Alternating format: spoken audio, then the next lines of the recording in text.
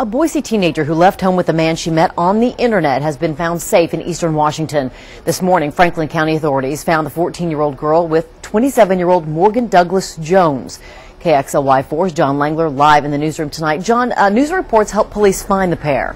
Yeah, Robin, the pair had been camping at Palouse Falls State Park over the weekend. They were actually supposed to leave today, but someone who saw their story on television recognized their car and called authorities. And these are pictures actually taken from a viewer from the park. It shows where Jones and the girl were staying and the car in question.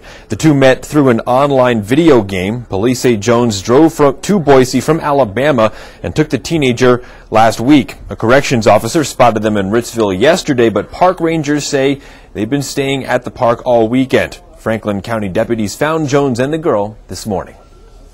Yeah, we don't know why he chose that to go to Palouse Falls, if they just by random chance they got there or what, but it's a pretty remote area, so we don't know what his intentions may have been. Jones faces a felony count of kidnapping from Ada County, and more charges are pending as the investigation continues. Reporting live, John Langeler, KXLY4.